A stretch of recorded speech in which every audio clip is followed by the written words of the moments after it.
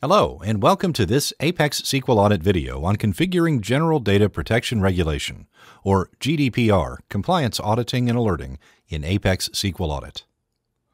During the course of this video, we will demonstrate how to configure auditing on all SQL Server events required for GDPR compliance.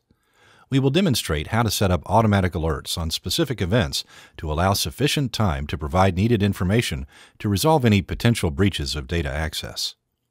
We are also going to highlight out-of-the-box reports available, which will allow you to demonstrate your organization's compliance.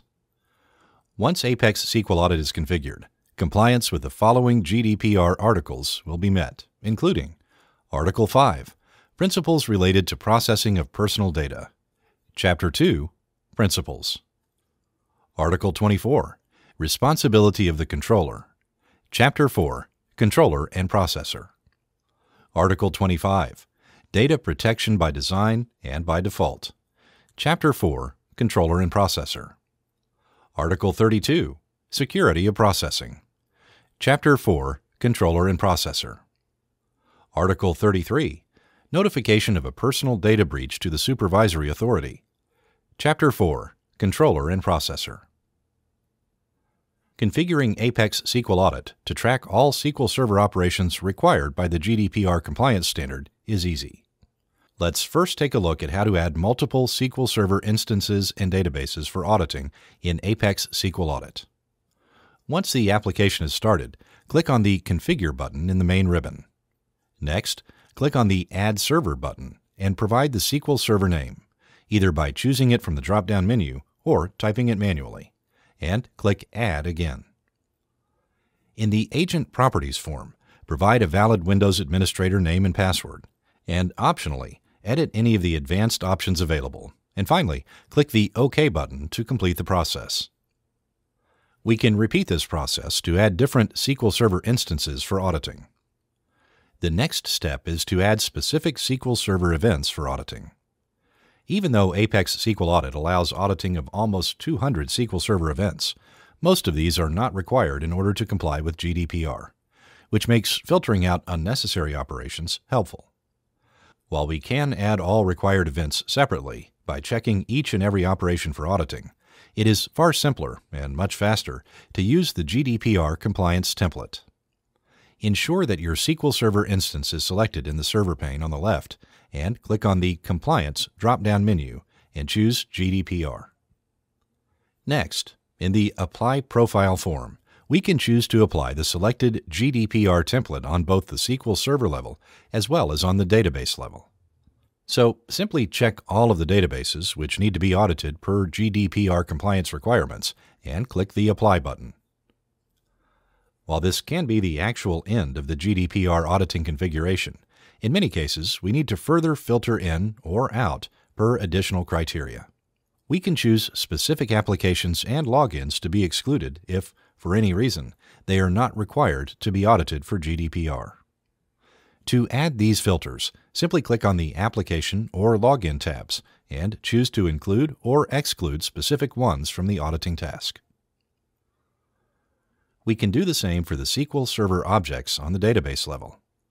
First, select the database in the left panel, and then click on the Objects filter in order to include or exclude specific objects from the auditing job by ticking appropriate checkboxes next to the objects' names. Once we are finished with adjusting our auditing filters, click on the Apply button to complete the configuration process.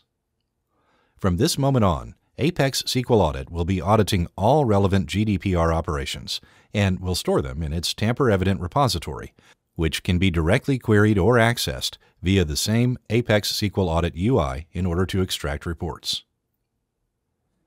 Now that we've seen how to configure actual auditing for the purposes of GDPR compliance, let's see how to ensure we are alerted in case of critical events or breaches which require appropriate actions based on the GDPR regulations. As defined in GDPR, in case of any data breach, including access, processing, or data loss, organizations must provide full information on the event to the designated Data Protection Authority as well as the customers affected by the data breach in a maximum of 72 hours following the incident. Therefore, it is of great importance to be immediately alerted on such events to allow designated personnel to act on the breach and ensure they comply with the requirement. If you followed this guide and used the GDPR compliance template in order to configure auditing, then unauthorized access, audit login failed, is already being monitored and will be audited by ApexSQL Audit with all of the available details, including who made the attempt, when, from where, and more. To ensure we have enough time to react on any unauthorized access attempts, we're going to create an appropriate alert, which will be triggered and will send an email notification to the specific recipients who will then be able to act accordingly as per GDPR requirements. To start the process, click the Manage Alerts button in the main ribbon. Next, click on the New button to initiate the alert creation wizard. In the first step, choose to create an auditing alert. In the next step, we can customize the alert title and description, but the most important task is to uncheck the limitation to the number of notifications per minute, which is checked by default for all alerts, in order to ensure we are alerted on each failed access attempt. Click Next to proceed. Now, select the SQL Server instances that will be monitored by checking the checkboxes next to the SQL Server instance names and click Next. Now, we need to actually define the alert condition, which is, in our case, to alert on any server operations in the security group named Audit Login Failed. Click Next, and now check the Send this alert report via email option. Clicking on the account link, users will first need to configure the details of the SMTP server which will be used to send the actual emails, if this has not been previously configured already. Now, we need to choose the email recipients by choosing the profiles and clicking on the Edit Profiles button and filling in the recipient details. Clicking on the Next button takes us to the alert summary where we can examine our alert and also choose an alert name. Clicking on the Finish button will complete the process, and our alert will be active from this moment onwards and raised immediately if the alert condition is triggered. Now that we've seen how to configure auditing and create alerts which will allow us to comply with the mentioned GDPR articles, let's also look at several built-in reports which are needed in order to present auditing results when required. While there are several reports which can be used to demonstrate compliance with specific GDPR articles, including the Unauthorized Access Report and Logon Activity History Report, both for GDPR Article 5, ApexSQL Audit also has an out-of-the-box report which will pull the data from the repository for all operations which are audited for the purposes of GDPR compliance.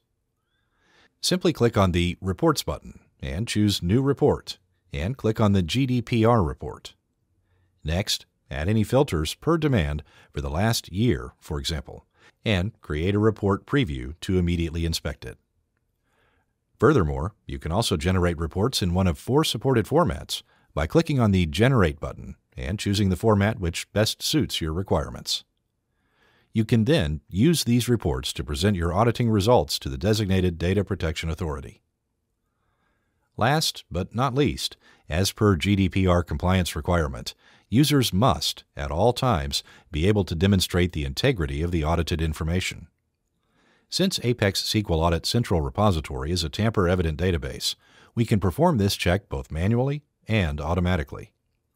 If we check the built-in alerts, we can see that the Central Repository Database Tampering Alert is configured to trigger on any tampering event whenever a SQL Server user tries or performs any kind of change on the repository structure or on the actual data. This alert can be edited to also send an email alert in the same manner as we've seen when we were creating our custom GDPR alert before. Additionally, ApexSQL Audit can demonstrate auditing trail integrity on demand. This is done by first clicking on the Verify button in the main menu. Next, ensure that the online repository is checked, as well as any of the previously created repository archives which need to be submitted for the integrity check, and click the Start button to initiate the process. After a short processing time, ApexSQL Audit will show if there are any potential tampering events, and in the case that there are integrity breaches, ApexSQL Audit will provide the full details on who performed it, when, and more. Thanks for watching. For more information, please visit apexsql.com.